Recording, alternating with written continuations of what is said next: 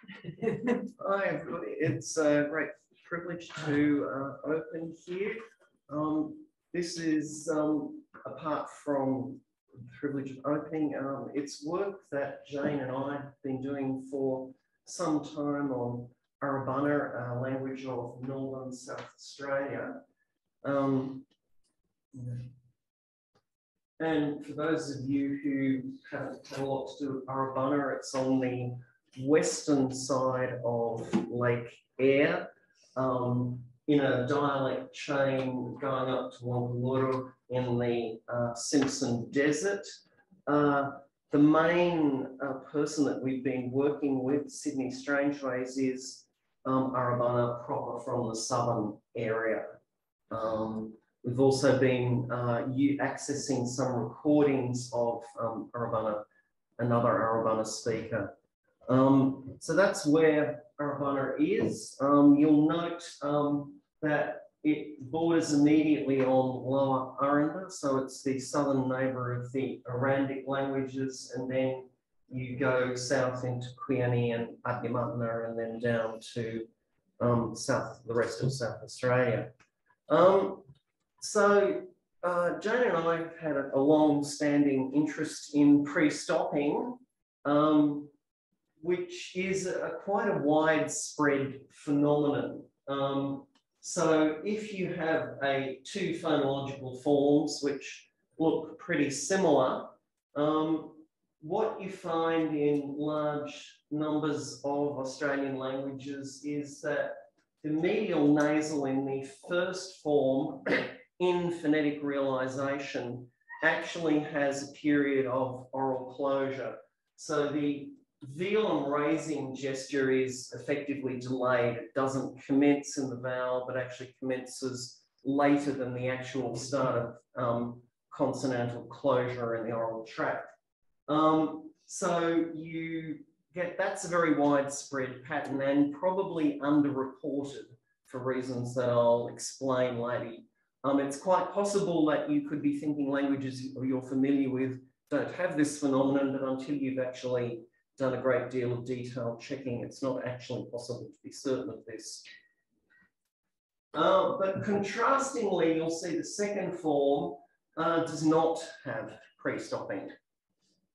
And as I've indicated, the reason for this is following a suggestion of Harold's originally, which Jane and I have just instrumentally verified, or to be absolutely honest, we got somebody who knew what they were doing and then nodded knowledgeably at various points when they told us what they'd found.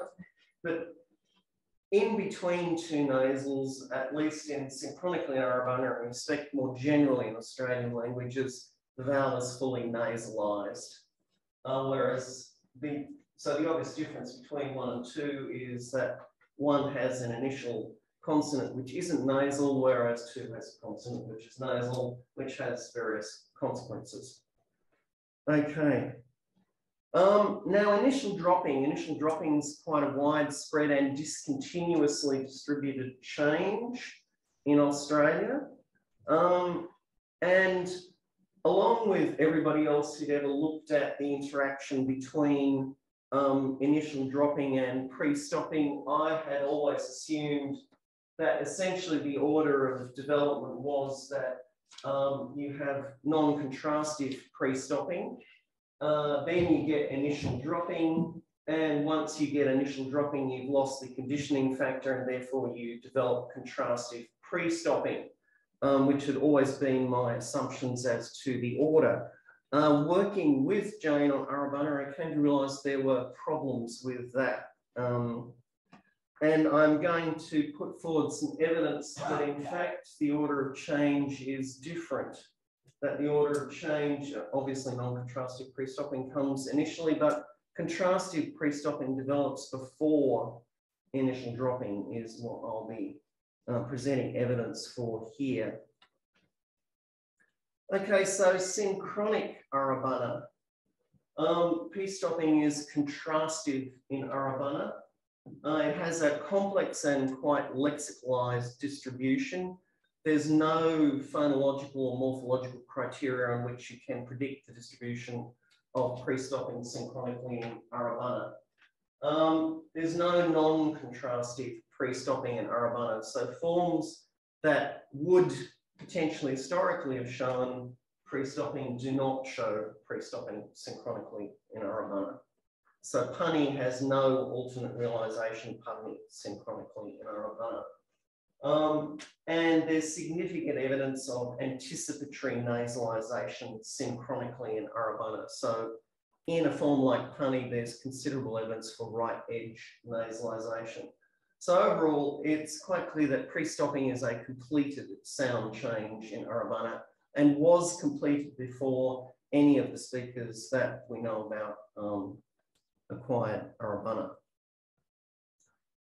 So synchronic Arabana initial dropping, there's two distinct initial dropping changes. One of them is the reduction of homorganic semivowel vowel sequences word initially. So there's no YI or WU forms in Arabana, there's only I and U. There's a second sound change, and this is the critical one. It's very different. It's a reduction of the initial velar nasal followed by R to R, and this is where R initial words in Arabana synchronically come from. It's in progress in the lexicon. So it's not completed. There is still a synchronic contrast between R and Nga, a substantial synchronic contrast between R and Nga in Arabana. In between, in the period that Arabana was recorded from the earliest records in the 1890s through to Louise's work, some of the lexemes changed their forms. So in accordance with the earliest records, yes was Ngarai and Arai, and indeed Arabana, the name is in fact recorded as Ngarabana in the earliest sources. So this is an in-progress change. And indeed, when the people we've worked with or the resources we've been using were acquiring Arabana as a first language in the late 19th, early 20th century, they were acquiring at a stage when this change was spreading through the lexicon. So clearly in Arabana, initial dropping is evidently a later change than contrastive pre-stopping. Pre-stopping had become contrastive before initial dropping started in Arabana. So the order that I had always assumed was the obvious order clearly doesn't work for Arabana. And indeed, there are some other languages. Problems in investigating fully this hypothesis is once that you move south of Arabana, it's not possible to check data with first language speakers. And the only really reliable data we have at the moment, or the two sets of reliable, certainly Kuyani, which Louise recorded. I've gone through the Kuyani data, and it does appear, in fact, that pre-stopping is probably contrastive in Kuyani. Certainly looking at those forms, it's difficult to see that you could come to any other conclusion other than that was. But you will note that Kuyani does not show any signs of initial dropping, and it does not have vowel initial R, words with initial R. It has words with initial I and U, so it has the other sound change, but not initial R. And similarly, Parangala, which is further south, which you're relying mostly on 19th century records. Again, from the data that's given, it appears that it's probably contrastive, at least in the northern dialects of Parangala. Pre-stopping goes further south. It's clearly a major phenomenon in the recordings of Kalna and southern varieties of Parangala. It's much less clear with that data exactly what's going on. But again, with Parangala, you can note that there's no evidence of initial dropping in Parangala. Now, in considering contrastive and non-contrastive pre-stopping, there's actually a significant phonetic difference between the two. So in the left-hand side, you have data on the duration of the stop components in pre-stopping, in non-contrastive pre-stopping, and on the right, you have data on the phonetic duration of the stop components of pre-stopping in where it's contrastive. And you can see that there's a significant difference, and it is statistically significant if you do the stats on it. It's a major difference. The pre-stopping in contrastive, the stop component in contrastive pre-stopping is much longer.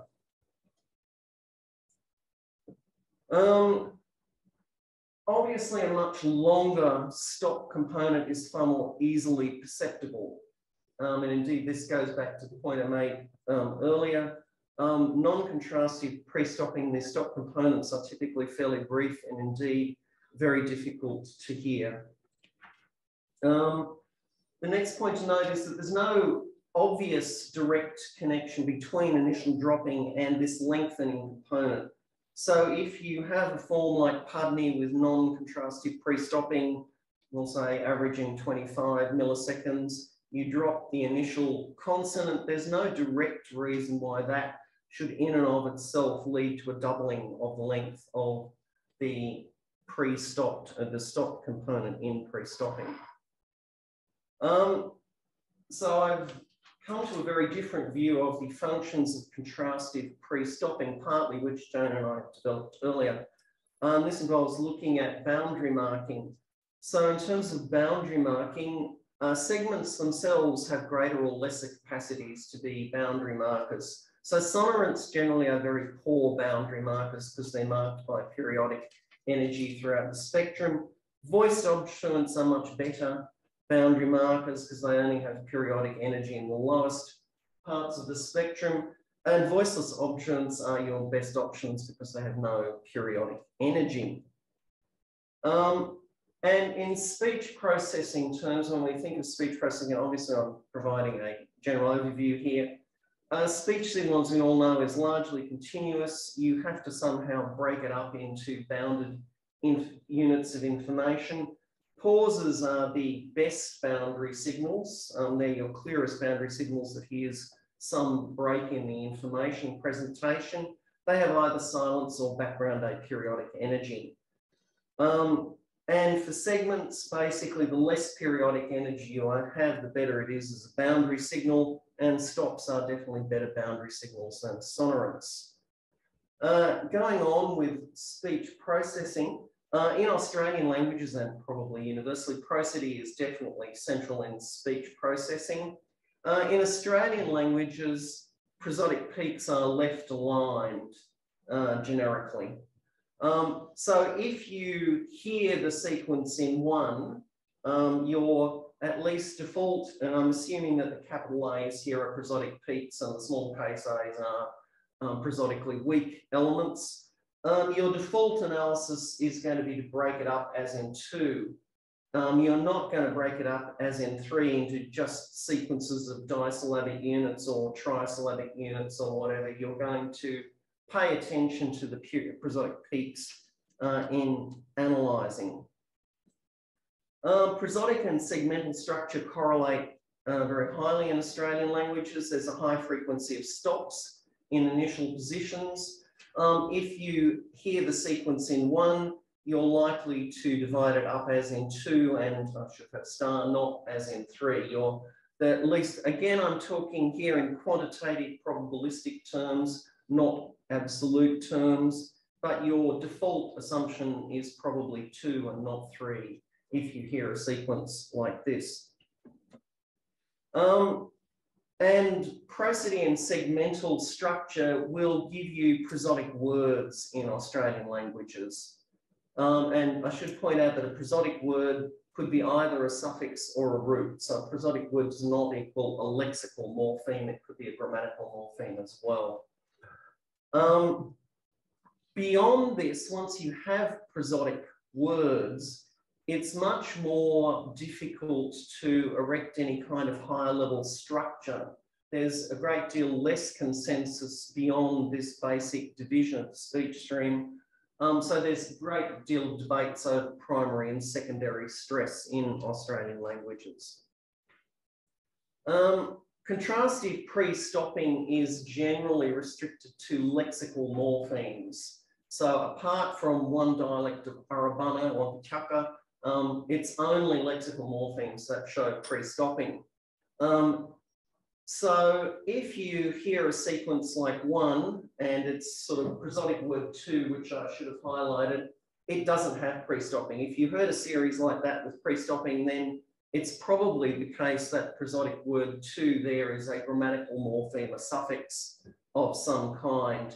Whereas if you hear the same sequence and they all had pre-stopping, it's less probably the case that prosodic word 2 is a suffix. This is obviously, again, probabilistic. You know, this is in part of your overall calculation metrics.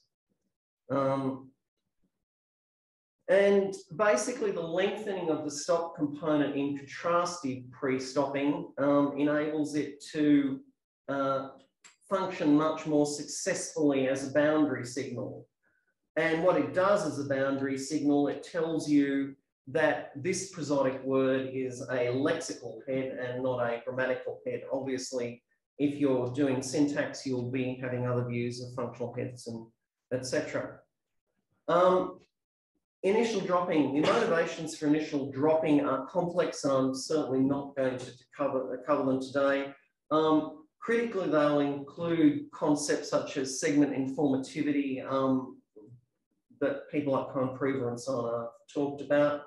The point that I wanted to bring up here is once you have contrastive pre-stopping, is many lexical items have a good boundary signal immediately to the left of V1 and a good boundary signal immediately to the right of V1. So they've got double boundary marking. And my suggestion is that essentially in the basket of factors, and these in different order, there's a basket of factors that determine initial dropping, whether it's going to happen or not. If you've got contrastive pre-stopping, you've got double boundary marking, and that favours initial dropping. And basically, my suggestion is you have non-contrastive pre-stopping, which is motivated by quite different things and not what I'm talking about today. Contrastive pre-stopping develops to distinguish essentially prosodic words which are lexical morphemes from prosodic words which are grammatical morphemes. That assists you in breaking up the speech stream. Obviously, it's only a certain quantitative factor. It's not going to be an absolute factor. Once you've developed contrastive pre-stopping, then that shifts the balance in the basket of factors that determine initial dropping slightly towards a positive, more towards a positive. It's more favourable that you'll get initial dropping if you already have contrastive pre-stopping. Now, contrastive pre-stopping and initial dropping vary quite significantly. So Alcala and O'Connor, at least in the reliable data, Somers data have no consonant initial roots. They have contrastive pre-stopping, and it's gone right through the lexicon. Aranda has 75%, Kadich has 62%. Those three also have pre-stopping in nasal stop clusters. So you get adanda, atnga, etc., abba. In Adyamatna and Arabana, you do not get that. So pre-stopping does not develop if the nasal is in a cluster in Arabana or in Adyamatna. And indeed, any of the other languages of South Australia, none of them have pre-stop clusters. I basically wanted to sort of finish up by talking about aerial phenomena, because I know Jane's always had an interest in this. My view, my argumentation is that there's been a significant airflow of aerial patterns from Arandic in the north into South Australia. So non-contrastive pre-stopping, certainly there's some evidence, but certainly contrastive pre-stopping, it's much more frequent in, it has a wider range in Aranda. There's reason to think it spreads south. Similarly, initial dropping, the evidence would suggest it spreads south. And there are other sorts of things that suggest to me that Aranda and many of the languages of Arandic languages and many of the languages of South Australia share various aerial kinds of features. So I'll finish up there. Got the thumbs up, so I'm clearly a very good boy. On time.